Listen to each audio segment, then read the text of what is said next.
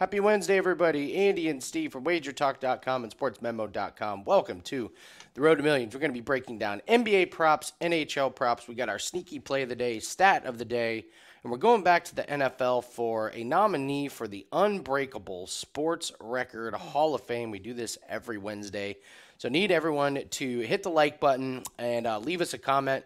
Tell us how your night went. Tell us what's going good. You know we need our positive vibes. That's how we start off every show.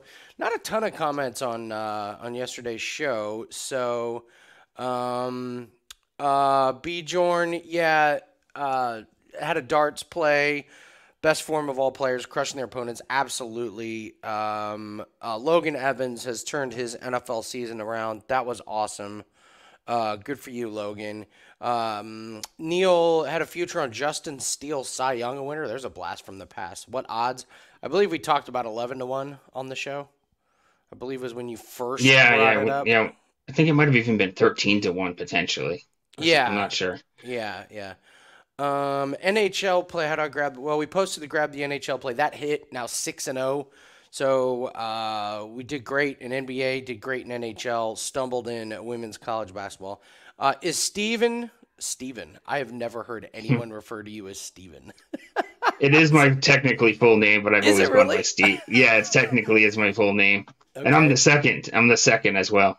Oh, no kidding. How about Yeah. that? You learn something new every day. Is Steven not helping you with picking the college football? I listen. We collaborate. We talk. It's not like we're not divorced, guys. Yeah. We're still working together. So, so yes, we will still we still talk about all of that. Big day on Wednesday. So we're doing Customer Appreciation Day, and so we get to put up one bet that's $5. So you wouldn't see a soccer bet normally from us on a Wednesday, but European qualifiers are in the middle of the week this week. So grab that bet. That's normally a $25 bet. This is our biggest soccer bet since March. I went back and looked, and you can get it for $5. So you're getting $25 off. That's a fifth of the price. Corbin has been on fire in soccer, 11-3 run. He's number one in ROI and winning percentage the last 30 days. So it's really, really a good time. We're also going to run a flash special promo code Andy1000.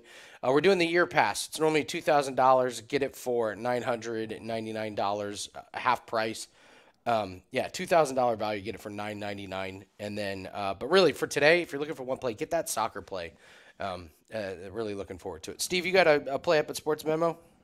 Yeah, I have a $5. It's a plus money NBA selection that I have over at Sports Memo. I also have an NHL play available on the site today, but my $5 play is an NBA play that I fell in love with today. Nice. Let's move to NBA real quick. My sneaky play of the day. Let's take Giannis under this rebounds and assists. It's 15.5. I actually brought this one up yesterday, and he went under. I think it comes down to the assists, really. He's gone under in 8 out of the last 9 games. Last year, he was averaging 5.7 assists per game. This year, that's down to 3.6. I mean, that right there will lower it below this number. And then last year, 11.8 rebounds per game. This year, 9.8. He's not getting it done in this category. Now, Steve, this is a guy that just scored 54, 35, and 35 points. So maybe he's just tired of scoring. Yeah, right. Seriously. Do you know my one concern with this one is because he's scoring so much, I wonder if there's going to be a game where he's like, I'm sick of scoring, I'm passing. I Like, was just gonna say that's the one question, right? Is he kind of just like is he scored so much recently that he's just gonna be a little bit more share the ball a little bit more than usual tonight? I'm just going to keep riding the trend. I mean, this is a Bucks team. They're like bottom 3 in assists per game. It's ISO ball. And yeah, when you're putting up 54 points, not a lot of assists. When you're putting up 35 points, not a lot of assists are coming your way because when you get the ball, you're shooting it. So sneaky play today, we'll do that. And he's playing Toronto, who do a good job against him. They're like a thorn in his side. So I was gonna say that I think I remember them. They do a really good job against him in the past. yeah. So Steve, your stat of the day. We're going to Thursday night football. And we're talking about the Bengals, right? Yeah, the Bengals are 15-5 ATS in their last 20 games as an underdog if you include the postseason, and that includes going 10-1 when they're favored by 3 points or more during that stretch. And on Thursday Night Football, they're 4 point underdogs against the Ravens. Wow. Who you Okay. got? Who you like? I like the Bengals. I like riding the trend of the Ravens just absolutely crushing the NFC opponents, and then they don't dominate against teams that have seen them before. They just lost to the Browns. Like, Yeah, like, and this is coming off them crushing Seattle and killing Detroit and just crushing Arizona. This is also a team that lost to the Steelers, the Ravens. So if you've seen them before in the AFC, you can somewhat game plan for them. It's those NFC teams that have nobody on their squad or on their practice squad who can replicate Lamar Jackson. I really truly believe that's what it comes down to. Is they play these NFC teams, and before they know it, they're down 20-0 because Lamar just ripped off some long passes or surprised them. So I think the Baltimore is, you bet on them when they're playing against NFC, and you bet on them when they're playing the NFC, and you bet against them the spread when they're going when they're going the AFC. That's my opinion. So yeah, I'm with you. I mean, I lean towards the Bengals with the points as well. I mean, the, just this is a game they really need to win. If you look at that division, it's just a total logjam.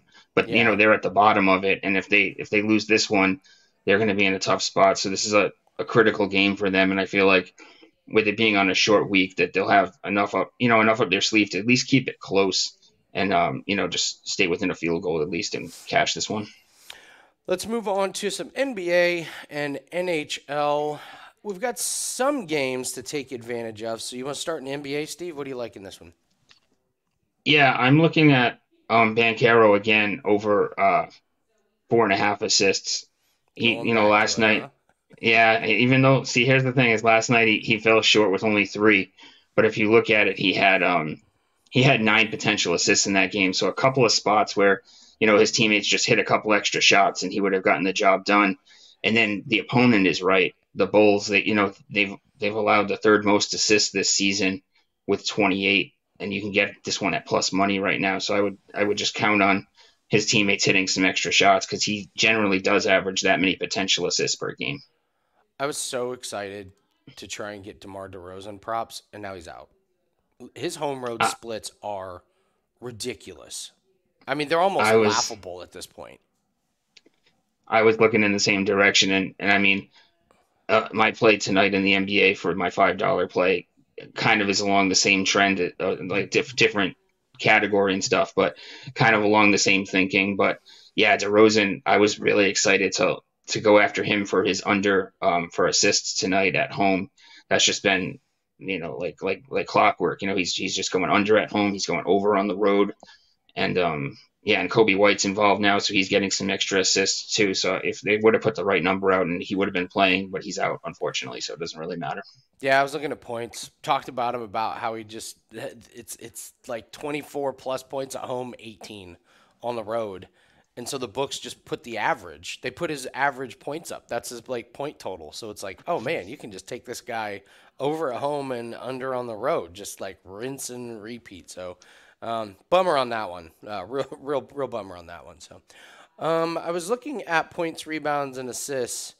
I've been loving taking these unders here, and look who is not getting over his total. Kyrie only gone over one time, and that was the monster game against Brooklyn.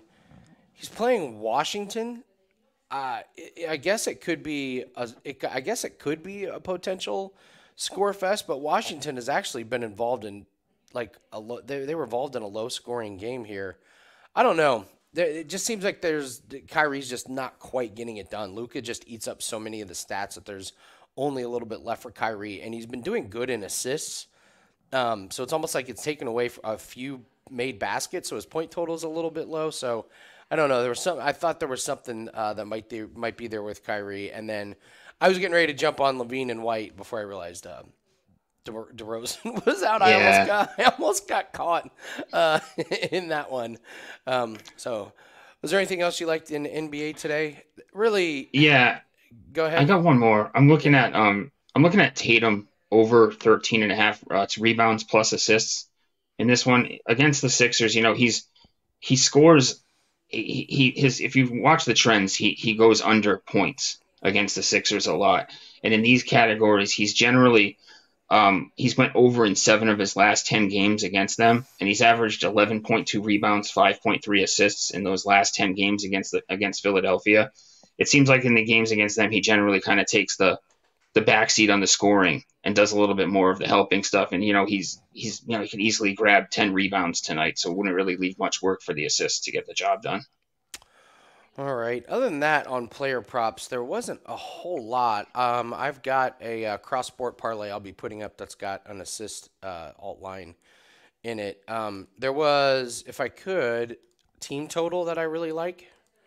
It is Toronto, and it just went down. It was 112.5. It's now 111.5 with minus 125, a little bit of juice. Playing against this Milwaukee Bucks team that's just terrible on defense. Like Giannis has been using so much energy on offense, and this team is bottom six in defensive efficiency. They give up a ton of points per game, and the Raptors, I think you're getting a great price because they came off a game against Washington where they didn't get over this total, or they barely did, but they shot 4 of 20 from threes, like just a horrible shooting night. And then before that, they had 97 points. But that was against Boston, an elite like defense. So I feel Yeah, like 2 games in a row with very explainable performances why they went under, and I just don't see them going under this total against Milwaukee, who gives up points like it's nothing. So I've been doing good on these team totals. So I had the Pacers team total last night, sailed over on that one against the 76ers. So I really like this 111.5 against Milwaukee. Any competent offensive team should get to 112 against that Milwaukee team. So yeah, for sure. NHL. There's a couple looks in this one. I'll start with you. What were you looking at with NHL? So I'm looking at Brock Besser, over 2.5 shots on goal.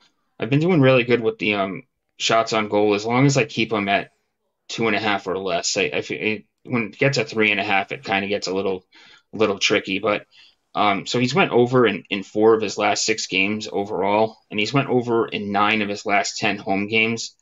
It's the perfect opponent tonight. That's the real reason I love this one is the Islanders are just giving up tons of shots, the second most shots allowed per game, and the fifth most to his position, fifth most shots allowed to right wingers. So yeah, I think Besser over 2.5 shots at this price is a great play. I mean, the Islanders are struggling bad. Yeah. They are on a massive losing streak and a slump. My official play last night was, it went back to TJ Oshie to not have a point. They won 3-0. He didn't have another point. So I'm going to continue to keep looking at these guys to not have a point. And you mentioned it. You want to talk about a parlay piece? Let's just fade this Islanders team. You and I are on the same page on this one. Anders Lee, it's minus 190 to not have a point. He has one. So, and that was against Colorado to start. Look at some of these teams. He played Edmonton, who was terrible, didn't have a point. Terrible on defense. Washington, not a good team, didn't have a point. Minnesota, they're an over team, didn't have a point. Carolina's an over team this year, didn't have a point. And now he's playing Vancouver, fourth in goals allowed, and this Vancouver team is on fire. The Islanders are not. So if you're looking for some kind of parlay piece, to me, this is it. Oshie was only minus 150 yesterday, so this one is minus 190. So I think you have to put something with it. But there are a ton of things that you could absolutely put with it. So I would not be scared at all to take some of these back. And we're 6-0 in NHL, and all 6 of them have been on guys to not have a point. This is a really, really nice category that we've been unlocking. You just look at these teams that are struggling, going up against good defensive teams, and yeah, it's there. So, anything else in hockey? Well, it's kind of funny because Anders Lee was on not to have a point was on my list as well. I just didn't bring him up first because of the juice, and like you Yeah. said, it's a perfect parlay piece. And we've talked about him before on the show, and we didn't talk about him between each other earlier. So anytime that we both independently come up with a play that we both like, generally those plays high percentage of those hits. So I think that Anders Lee, you're on the right track with that one for sure. Yeah, it's just it's really bad. He's not even on. He's not on the first power play line. He's on the second. So Yeah. it's like okay, not only would he have to have would they have to be on the power play, he'd have to get some minutes there. So all things point against Anders Lee. By the way, if you're taking guys to not have a point, that's one of the things I'm looking at is looking at the power play lines and also what happens at the end of games. So. Yeah, all right. That is going to do it for NBA and NHL. I guess if you want to, I guess if we want to give them something, is there something parlay wise to put with Anders Lee that you would recommend tonight? Hmm. I don't want to. I don't know. I don't want to give out a minus 190 and then say like, oh yeah, figure it out. Yeah, find your own parlay piece, right? Fine. I don't, Thanks for joining. Find your own. Could I throw out Luka over 5.5 assists against Washington? that would probably be a good one. Yeah, it's going to be a pretty high paced game. You got to figure. Yeah, something like that. So, yeah, it's I don't know, little clunky, but I feel bad saying, hey, here's this minus 190. Knock yourself out. Thanks for Yeah, I tuning just in. don't have. I don't have anything to pair with it right this second though. Okay, well, If I come up with something, I can put it in the comment section or something like that. there you go. Leave us a comment for your best. Help us complete that parlay. Help us complete the Yeah. half-assed play that I just gave out. You're welcome, everybody. Hit the like button. So, all right, guys. Just a quick reminder. Running a couple promos. It's Customer Appreciation Day. First off, if you want a long-term pass, we got that promo code available. Andy1000 year pass. It's normally $2,000. Today, half price, $999. So you're getting half price on 365 days worth of plays. Really happy with where we're at. Steve, we're in the dreaded number 4 spot for units gained in 2023 and the year. The only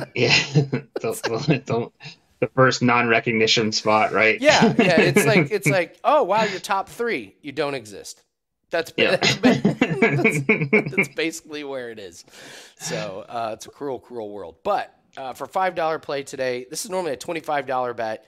It's a soccer bet. It's the biggest one we've had since March. Grab that. It's 1/5 of the price today and today only. On an 11-3 run, number 1 in winning percentage in soccer last 30 days, number 1 in ROI. So seeing it really, really well. So go ahead and grab that. And Steve, one more time, what do you have up at Sports Memo? Yeah, I have a $5 NBA selection. It's plus money, and we're up over 60 units on all sports on the season. And I also have an NHL play available for normal price. But grab that NBA one, guys, because I love the play, and it's a plus money play as well. All right, let us go into the Sports Record Hall of Fame of Unbreakable Records. And guys, leave us a comment if you want us to break down one of these. Anyway, we've got a couple good ones that we have kind of shelved, but it is football season. So we went back and forth, and we ended up on Unbreakable Sports Record Hall of Fame nominee Randy Moss, 23 touchdown catches in one season. Steve, you were very familiar with this, right? Yeah, for sure. And just a quick story. I'll never forget this one because so our fantasy draft that year, me and my buddies get together and we had some, most of the guys come back to the league every year, but we had some new guys. And one of the new guys that year, my buddy Matt. Now, so if you remember this, Moss wasn't like a first round draft pick this year because if you remember, this is after he had these poor seasons with the Raiders. Actually, He was even had terrible on the Raiders. yeah, This is had like a Devontae Adams all over. This is Devontae Adams like back when. yeah. So he was like even in his last season in Minnesota, it was his worst season even over there. You know what I mean? So it's kind of like an all time low point for Randy Moss. And I'm sitting there, he's kind of like projected to be like a 4th round guy. So I'm like, I'm going to snag him, maybe late 3rd, early 4th and make a nice move here. He could be a sneaky guy with Brady and stuff. My buddy Matt, 1st round pick, bang, Randy Moss. jaws drop. Everybody at the draft is just like, what are you doing? Like, it's his first draft. They're like, he's not projected to go to the fourth round. He's just going, yeah, I expect him to do, really good. He's going to have a huge year. Comes back right back around and grabs Brady.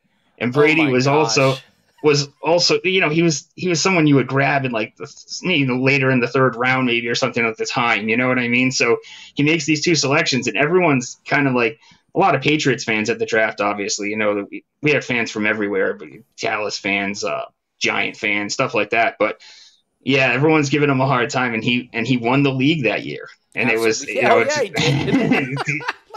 Absolutely he did.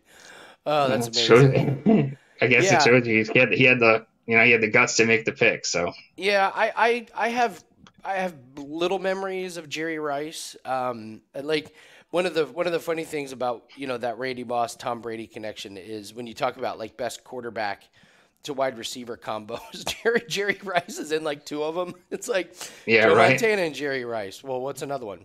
Steve Young and Yeah. Jerry Rice. So that season though, oh man, you couldn't stop him.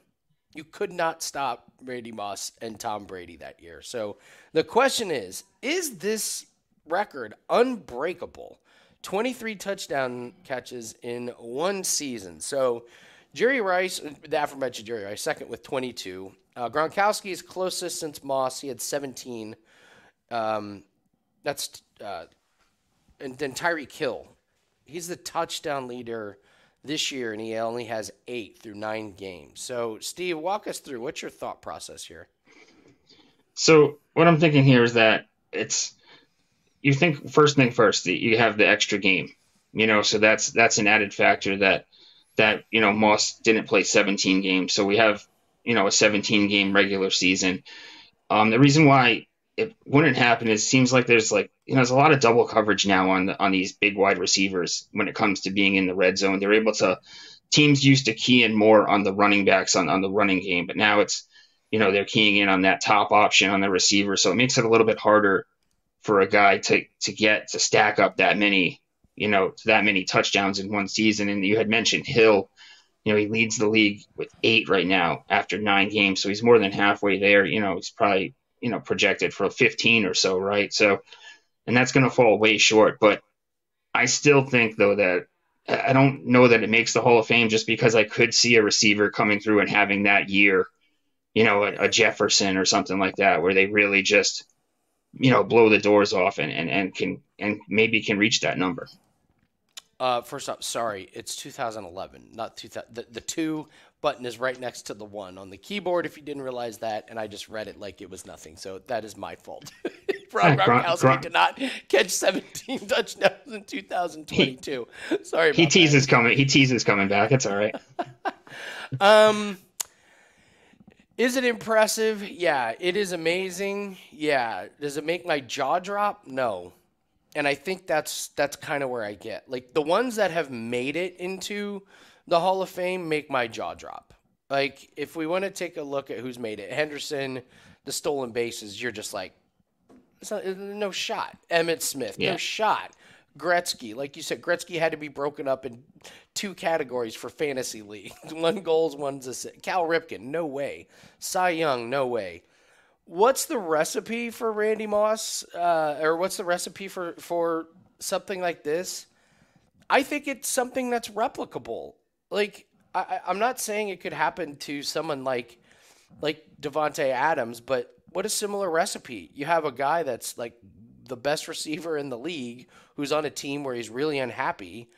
He gets signed to a contract that he's worth less, or he's worth a lot more than what they pay him, and all of a sudden you have this unbelievable like stud.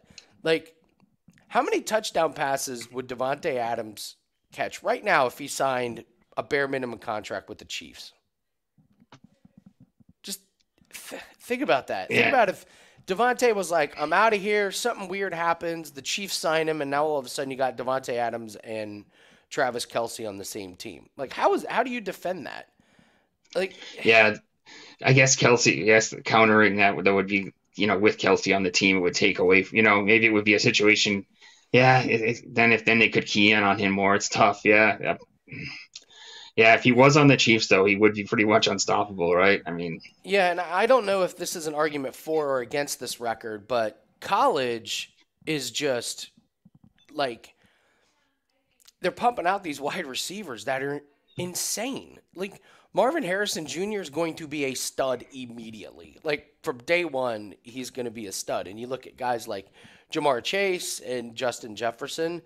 And so I think these guys that are coming out of college ready to go, they're just so much more advanced than in years past. So you have someone like Jamar Chase who can get pretty close if he's the only guy there in Cincinnati. So what if, Marvin Harrison Jr. gets drafted to some, and hits it off with his quarterback and he's on a minimum contract and like, so I don't know. It's not knock me out of my chair. This record is so as impressive as it is.